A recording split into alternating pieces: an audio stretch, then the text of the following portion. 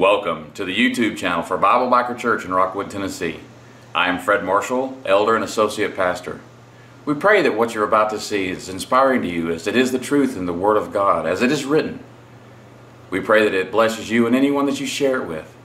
If you like what you see, please click on the like button and subscribe to our channel. Also know that you can find us on Facebook under the page name Bible Biker Church. Thanks and have a blessed day. Alright, well, good evening everybody. Welcome back to Throttle Up Biker Bible Study. Glad you guys are here tonight. Good evening. It's been an interesting week since the last time we were in here.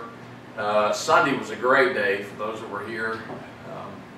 For those that weren't, we had a nice little message and several testimonies, but then a guy came in. We'll talk more about him afterwards. Gave his testimony. So it's just kind of interesting. Met a lot of people this week, talked to several people this week. I still do my Bible studies with that guy on Fridays, so that's still going good. A lot of things happening around here, lots and lots of things. With all that being said though, we started in the book of John last week, and we did an overview in the first 18 verses of the book of John, which is basically just the introduction itself. Him saying John the son of Zebedee, right? We talked about that. And he's going to be talking about John the Baptist, and that's where we're going to spend a lot of time tonight, is on John the Baptist. It's not the same person. So we'll talk about him. But we talked about what the book of John is about. And there's three main areas that John wanted to cover in his gospel. And that is the birth, life, and ministry of Jesus Christ, what he said, and how people reacted. So those are the three things that he really wanted to get people to understand. So that's what we're going to continue talking about, the book of John. Again, when I teach out of John, I don't usually do it from a computer. I'll read the verse and we'll talk about it. There are some differences in the ESV that I teach out of, and the King James, so we're going to talk about those differences. It's not a difference in the verse, it's just the words. They sound different, but they're the same. So we'll talk about that when it comes up. Anyway, going to be fun. Got a lot to get over tonight, so we're going to go ahead and get started. All right, let me get us open in a word of prayer. Dear Heavenly Father, Lord God, once again we thank you for this place that you've given us, the place we can come and we can openly and honestly discuss your word.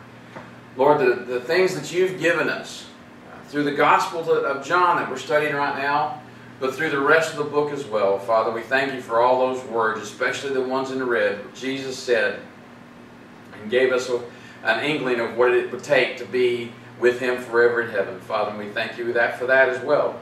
Father, I thank you for those that are here tonight. Please bring the others back when you can. In your time, that is, Lord, not when you can. You can do anything anytime you want. We know that. But Father, just when it's time, bring them back. Father, again, I thank you for everything. In Jesus' holy and precious name, amen. Amen. All right, so starting tonight in verse 19. So it says, and this is the testimony of John. And in the Message Bible, right there it says John the Baptist. So just so that you know that why it says something there, because that is, this is the information about John the Baptist.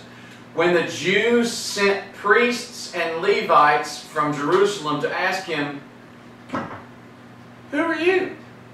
Who do you think you are? Now, it says the Jews sent priests. In the King James it says sent Pharisee. Those were sent from the Pharisees. Okay? So I was watching one of my favorite pastors the other day give a sermon on these very verses, and he brought this up. I never really thought about it. Said, who are the Pharisees? Just who do you think they are? The top priests. The top priests. Now, I like the way you said that, the top priests. So here's another thing. The Pharisees and the Sadducees, they are the ones that control the Jewish religion. Yep. It's not God anymore, it's the Pharisees and the Sadducees that were controlling the Jewish religion. They determine what you can and cannot do. They determine who can and cannot worship God. So here's what he went to. They are the ones that tell us we can't go to their church.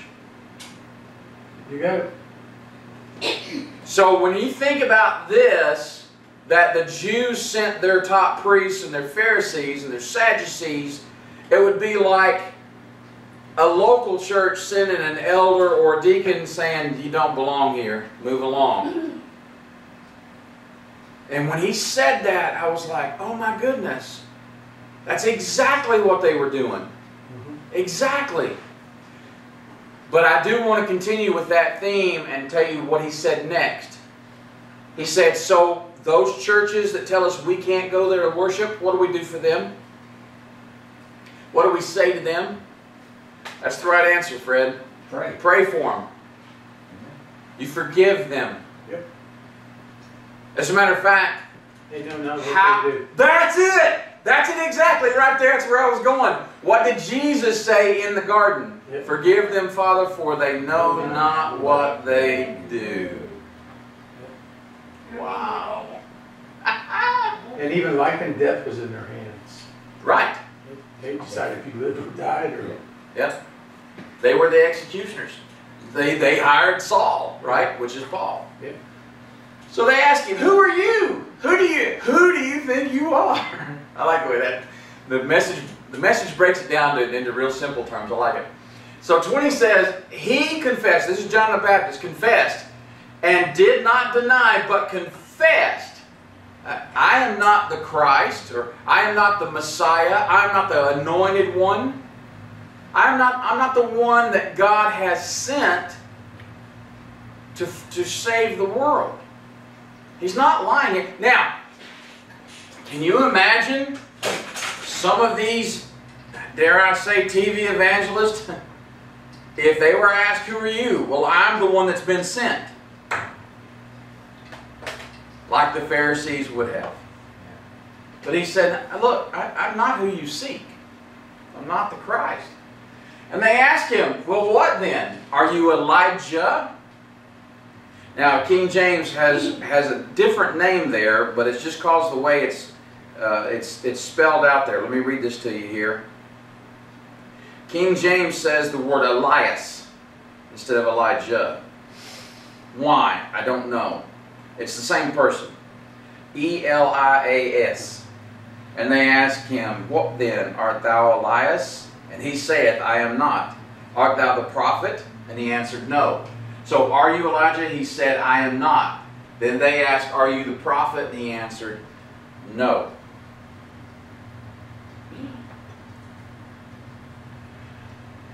So again, now that the Pharisees are trying to pin him down on what he's doing, and it'll make a whole lot of sense here in a second.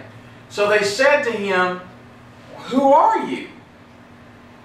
We need to give an answer to those who sent us. Now, we know from the first few minutes ago that it's the Pharisees that sent him. Why? Because they think he's stirring up trouble. What do you say about yourself? Once again, here's a perfect opportunity for someone who wanted the limelight to say, I am, right? Two little words that don't mean a whole lot to us, but to them that meant a lot. We have to tell our bosses something. What are we going to tell them? So he said, I am the voice of one crying out in the wilderness. Make straight the way of the Lord, as the prophet Isaiah said. This is from Isaiah 40, verse 3. As a matter of fact, I wanted to read that to you, so let me get that up real quick. So Isaiah 40.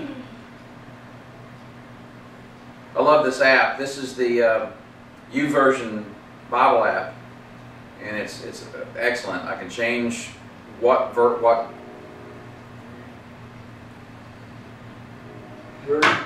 version I'm looking at. Thank you. Couldn't think of it for some reason. So here's Isaiah 40, first couple of verses. Comfort ye, my people. Same with your God. Let me put that in the ESV so I can understand it better. Comfort my people, says your God. Speak tenderly to Jerusalem and cry to her that her warfare is ended, that her iniquity is pardoned, that she has received from the Lord's hand double for all their sins. Then here's where this one comes in. Verse 3 says, a voice cries, quote, in the wilderness, prepare the way of the Lord. Make straight in the desert a highway for our God. He quotes that. Now, when I was a kid, I love telling stories about when I was in high school down here at the Christian Church, Disciples of Christ, in the youth group, a junior deacon, all that, yada, yada, yada, doesn't matter. But we did a lot of plays. We had a youth director that was really cool. Larry Sivis was his name. I love that guy. I think Sunday I told you I played Captain Kook in a Star Trek spinoff type thing. Well, we did a clown ministry. So we did the whole, painted up our face white, wore clown clothes and what have you. My job was John the Baptist. So they flung open the doors that Sunday morning after the singing was done and the prayer was over, and here I come. Prepare ye the way of the Lord! Just like he would have. Now you have to think about that. They know the Old Testament. So when he says, I am the one that says in the wilderness, make straight your pathway for God. They know what that means. Yeah. They know that Christ is coming. They absolutely know it. So let me get back over here now.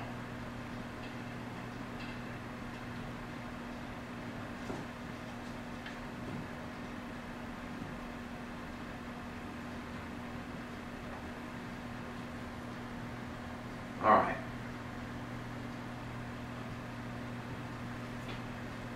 Notice the parentheses around verse 24. It says, now they had been sent from the Pharisees. We knew that already. Why is it important that John points that out again? That parentheses is like an afterthought. Oh, by the way, did I actually say this? Now, when I say that, I'm not saying that John was forgetful when he wrote anything down, because listen to this. I heard this pastor talking about who wrote John, and he said it's the words of John, the favorite of Jesus, but that it wasn't him that wrote it down. Now, I don't know. I haven't researched that, okay? But whenever you see those parentheses around it, it's like an in the margin type note. So it's something that was added for emphasis. Verse 25 then says, they asked him, then why are you baptizing, if you are neither the Christ, nor Elijah, nor the prophet? Now the prophet called out in King James is Esaias. Esaias. E-S-A-I-A-S. Esaias. So Elias and Esaias are the ones that they're calling out here, but we call them Elijah and the prophet Isaiah. Ooh, it makes it a whole lot more important now that you think back to what I just said. I'm the one in the wilderness calling out, prepare ye the way of the Lord. So they ask him then, why are you baptizing? Why is he called John the Baptist? It's not because of the denomination of church he belongs to. It's because he baptizes with water. That becomes important in a few minutes. In the Jordan. Right. As a matter of fact, they're across the Jordan. We'll see that in a few verses too. So, if you're neither the Christ nor Elijah nor the prophet, why are you doing this baptism stuff? Now, let me tell you a little bit more about John the Baptist. Why is it that they're asking him all these questions? It's because he's claiming to be the one crying out in the wilderness, and he has a very large following of people they can no longer control, and he has disciples. Because it does say in Mark, I think it's chapter 3, I'm not sure about that chapter, I'm not sure. And again, it could be Matthew chapter 3, I'm not sure now, I'm forgetting things. Anyway, the disciples of John are baptizing people as well. So, it says then, they ask him, why are you baptizing? Well, it's because John answered them, I baptize with water, but among you stands one who you do not know. John knows that Jesus is the Son of God. We talked about that. We said, even in his mother's womb, John jumped or leapt when Mary entered the room pregnant with Jesus. Sorry. Get excited. Anyway, so one who stands among you that you do not know.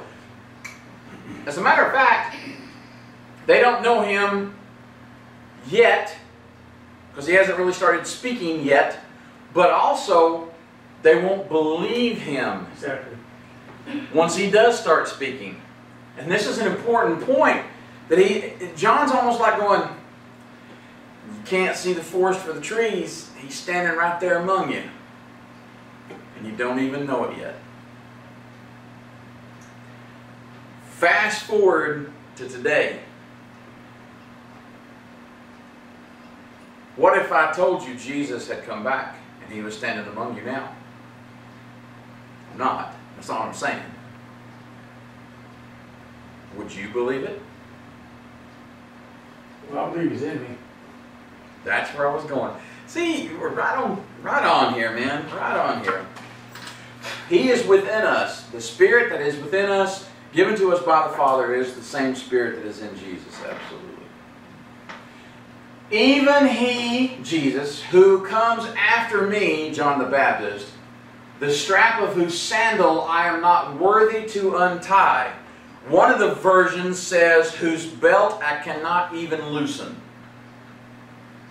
Kind of an interesting way of looking at it, but even he, Jesus, who comes after me, John the Baptist, the strap of whose sandal I am not worthy to untie. Now remember, Jesus goes to John to be baptized. And John says, I am not worthy. And Jesus said, it is not yet my time. I need you to do what you do, because it's the right thing to do, right?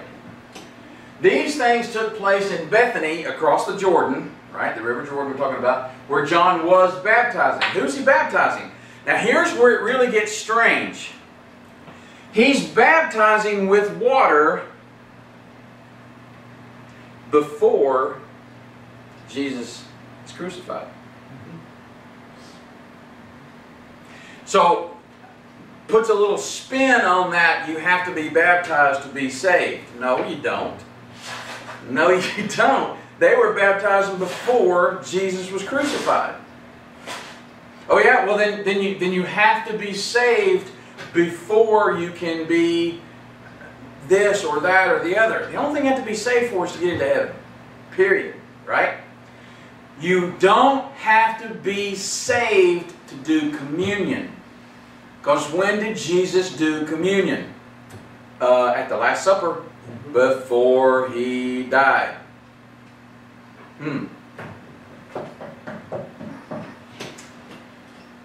These things took place in Bethany, across the Jordan. The next day he saw Jesus coming toward them, and he said, Behold, the Lamb of God, who takes away the sin of the world. John knew what Jesus was there to do. Jesus hasn't even started yet. Jesus has not picked his disciples yet. He hadn't had the Holy Ghost fall on him yet. He hadn't had anything happen yet. But John knew. But John knew. Here comes the one that I've been telling you's coming. Yeah. of whom I am not worthy to untie his shoe. He's going to take away the sin of the world. All of us know that we sinned. All of us. The sad part is they didn't know what that meant. Right. They didn't. They only knew by the Pharisees, or what the Pharisees instructed them to do. Right. In their sacrifices. Which was not to get them forgiven of their sins, no, but to atone for the sins. To make payment, to make retribution for their sins. What was that? I call it rental for a year. that's pretty good, yeah. Rental for a year. All right. This is verse 20. That's something I'm going to point out here. The next day John seeth Jesus coming unto him, and said, Behold, the Lamb of God, which taketh away the sin of the world. Verse 30. This is he of whom I said, After me comes a man who ranks before me, because he was before me. In the eternal pecking order, if you want to put it that way, in the hierarchy, if you want to put it that way, it doesn't matter. It's just his way of saying, look, he's above me. I report to him. Because he was also before me. So how long has Jesus been? What's the first 3 words in the book of John? Same first 3 words in the book of Genesis. In the beginning. Since the beginning, since before the beginning, Jesus was there. And he's ranked way up here. Way above where John knows his place. John's not saying, hey, look, I know this guy. He does know him. But he knows him in a respectful way. He's like, he is before me. He is above me. He is the one that I cried out in the wilderness about. As a matter of fact, we read about John the Baptist crying out in the wilderness, right? Mm-hmm. Wearing his fur coat and his fedora and eating them honey-flavored locusts. Yeah. Right? Okay, paraphrase there, but you know what I'm saying. Yeah. So this is him of whom I said, After me comes a man who ranks before me, because Jesus is above him. I, John the Baptist, myself did not know him. But for this purpose I came baptizing with water, that he might be revealed to Israel. John baptized Jesus before he's crucified. The heavens opened, the glory of God descended upon Jesus. Before he died, keep pointing that out for a reason. We'll get to it. Not today, probably. We'll get to it. But so that he might be revealed to Israel. Israel's waiting for certain things to happen. They're waiting for someone to cry out to make straight the pathway of God. John. Then they're waiting for someone to come and save them. They think from Roman rule, but in reality it's from their own sins. And they reject all of it. All of it. And John bore witness. I saw the Spirit descend from heaven like a dove, and it remained on him. Now, suddenly, the story has shifted to after Jesus was baptized. The book of John does not record that event. Okay? So, if you put together all the Gospels in chronological order, remember that John, the favorite of Jesus, is telling these stories in retrospective 70 years after it happens. Somewhere between 70 and 100 AD.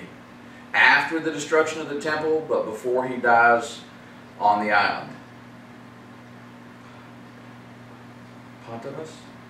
What's the name of the island? Patmos. Patmos. That's it.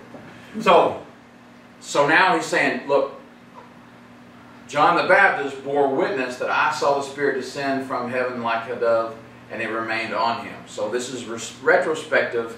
This is what John the Baptist did. I, John, heard this story, and I'm writing it down this way. I myself did not know him, but he who sent me to baptize with water said to me, hey, he on whom you see the Spirit descend and remain, this is he who baptizes with the Holy Spirit. So John knew that what he was doing was just in preparation, preparatory for what's coming. But he knows that because he sees the Spirit of God descend upon Jesus and stay there, that is the Son of God, and he is the one that will free us from what's going on. So then, and I have seen and have borne witness to that. This is the Son of God. So, again, John the Baptist is saying, this is why I'm here, guys. Listen to me. This guy's coming who I'm not worthy to untie his shoes. I got to dunk him in the water, and when I did, heaven opened and I saw the Spirit descending on him like a dove, and that's the one that God had told me would be his Son. Bless you. And John bare record saying, I saw the Spirit descending from heaven like a dove, and it abode on him. And I knew him not, but he that sent me to baptize with water, the same said unto me, upon whom thou shalt see the Spirit descending and remaining on him, the same is he which will baptize with the Holy Ghost. Holy Ghost, Holy Spirit, same thing.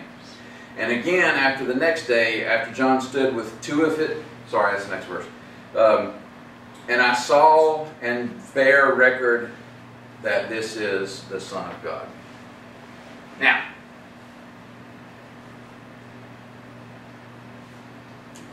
that's just a historical record, is all it is, of John the Baptist and what he was doing and what they were asking him. The cool thing is, this all happened prior, though, to Jesus starting his ministry. And the reason I say that now, if I can get this to come up, search Bibles. John 1:35.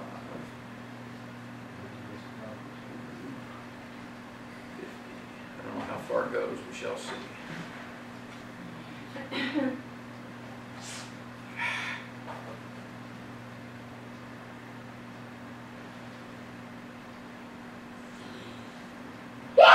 Bless you.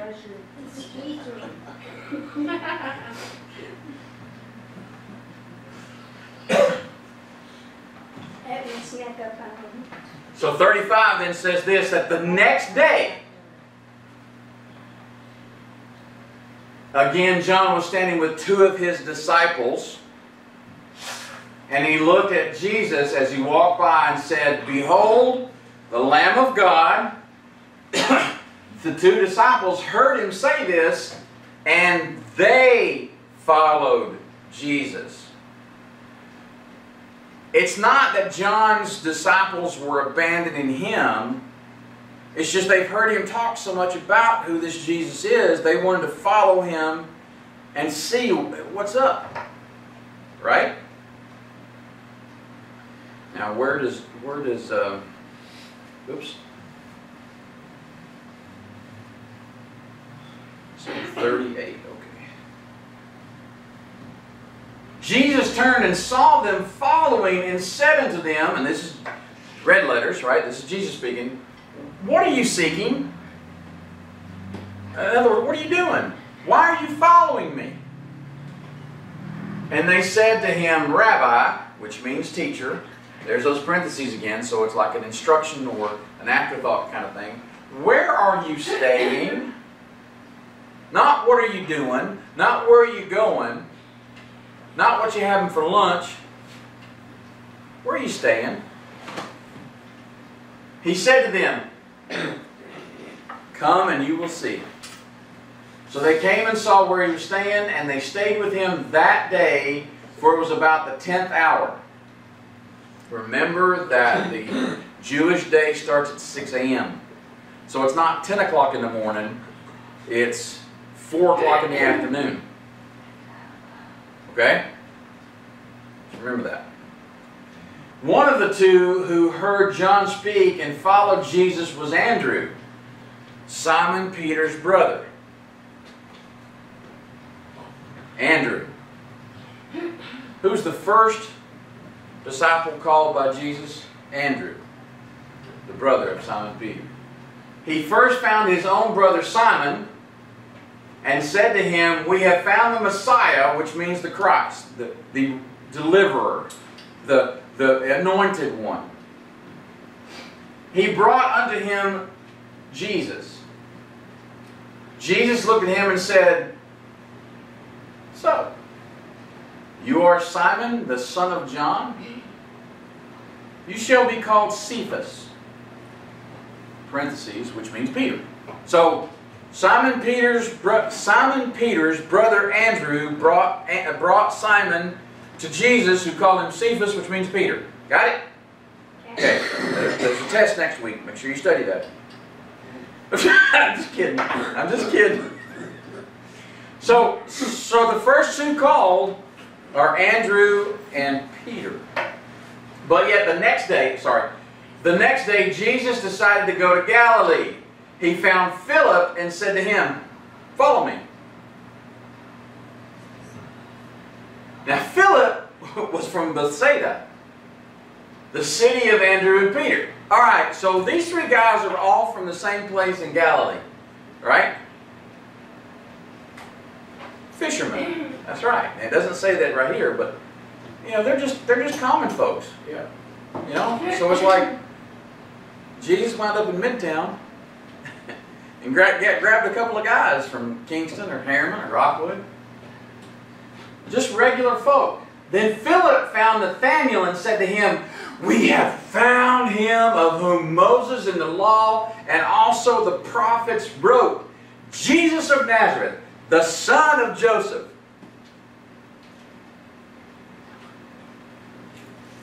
I need you guys to think about this for a second.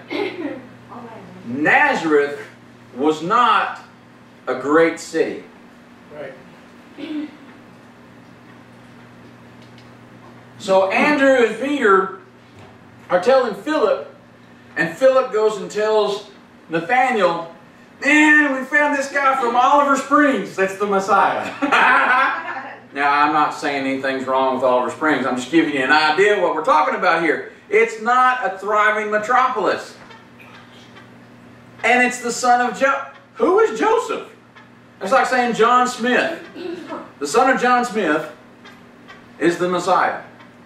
Ooh, I got to be careful how I say that, because some people actually believe that. Anyway, so yes, that was a dig. Yeah.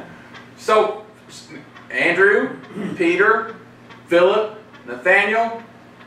Look, guys, this is he who we have been waiting for, spoke of by Moses and the prophets, and he came out of that little place up there called Nazareth, and he's the son of Joseph.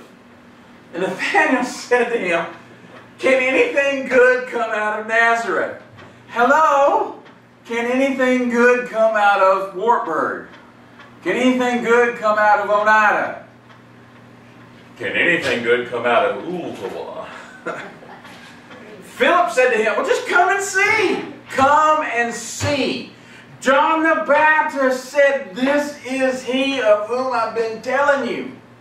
Which means, because we read a few verses ago, since Simon, Peter, and Andrew were disciples of John the Baptist, they've been hearing about this guy for a while.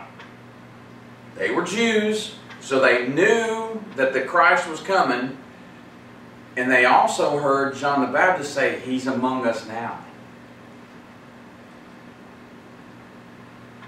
Jesus saw Nathanael coming toward him and said, in red letters, "Behold, an Israelite indeed, in whom there is no deceit." So right away, Jesus is telling aloud that Nathanael coming toward him is an Israelite, and he is not a liar. That everything he says is truthful. Why? Well, last week we talked about Jesus going with his mother to the wedding, and it recording that as his first miracle, his first sign. This would be his second, I would imagine.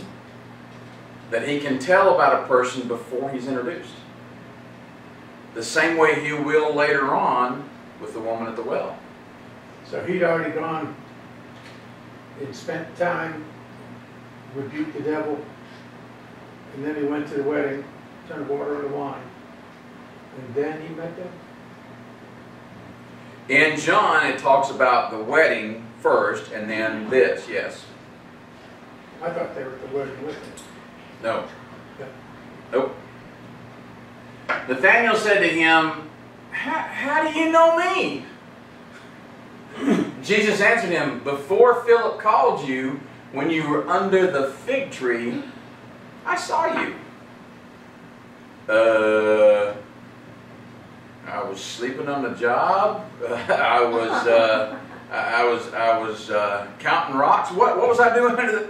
Oh, you saw me under the fig tree, eating the farmer's figs. So Nathanael answered him, Rabbi, which means teacher, you are the Son of God. You are the King of Israel. So already now, John the Baptist knows who he is. Then you have Andrew, you have Peter, you have Philip, you have Nathanael. All of them saying, you are the Messiah. They believe already. Now, here comes the question. Later on in the ministry, Jesus is going to say, you believe because you see. But what you can't see is what you need to believe. Paraphrased badly, but I saw you sitting under a fig tree, but you didn't see me. Yet you believe I am who I say I am. I love how it all meshes together like that. Jesus answered him, because I said to you, I saw you under the fig tree. Do you believe? You will see greater things than this.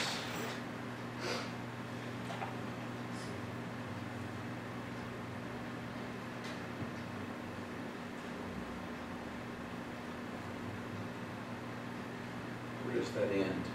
I apologize. Oh, one more verse. One more. 51.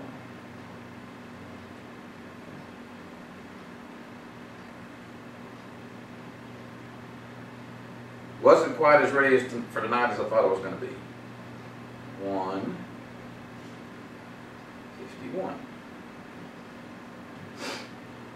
Service. And he said to him, truly, truly, or the King James says, verily, verily there. I love the way it says that. Verily, verily, I say to you, you will see heaven opened and the angels of God ascending and descending on the Son of Man. John the Baptist has already seen that now. Now, Jesus is telling the rest of them, you're going to see it as well. So what happens in the Transfiguration? Right? Mm-hmm. He's foretelling them, look, you see me here, but wait, well, you ain't seen nothing yet. How's Bachman say that? You ain't seen nothing yet. Well, baby, you ain't seen nothing yet. Anyway, so he's saying, look, you're going to see the glory of God ascending and descending on the Son of Man, which is what he calls himself when he's here. Right? 100% man, 100% God, put himself below the angels, we find out in Hebrews, right? So that he could be our great counselor later on. And this is where it starts. Here he's called his first ones. His first 4 or 5. Now, what has always interested me and made me think, why? This is John writing about John the Baptist. Why isn't John the Baptist one of Jesus' disciples? Because that's not what he was called to do. Right. That was not his purpose. He was here to say, hey, before the book gets written, here's the movie. Bad. Anyways, so there's this guy coming, and he's going to be great, and you need to be ready for him. Oh, by the way, he's already here. So now he's starting to gather his troops, his forces, to go out and minister to the world. When this is the way that I believe that when he walked out into the water, he was a man. He was just a man until he got baptized. When he came up and the dove, the Holy Spirit came on him. In order for him to do his ministry, the Spirit of God had to enter him because he was a man. So he was a man under the power of the Holy Spirit, just like we are. Right? I can't agree with that. I just can't. I know what you're saying and I understand it. I do. Why don't you agree with that? Because in Hebrews it says that he made himself lower than the angels. So Was that after the baptism? No. That's how he became man. Was I see what you're saying. I get it. I just let me wrap my head around that for a little bit. Because I never thought of it that way. I know that when he's on the cross and he's like, Father God, Father, why have thou forsaken me? Right. He's 100% man right there. He's not God at that point. Right. So does the Spirit ascend or descend on him, and then when he goes up on the cross, go away from him? It doesn't say that. So I don't know. I'll have to think about that. Because there's more to it. There is a whole lot more to it. That's why Paul calls it the mystery of Christ. Right. Ooh! That's good stuff, huh? Questions? That's the end of chapter 1. Mm-hmm. That's the easy chapter. I did this with Jeremy yesterday, so he is keeping up with it. Good. And I'll do this with Michael tomorrow. Let me go ahead and tell the internet people goodbye. We're going to turn the camera off to do our personal prayer request. If you have anything that you need to ask me about, or if you have a prayer request, please send it in. We do pray over things here, and it's always good to see you. And we'll see you next week. Thanks.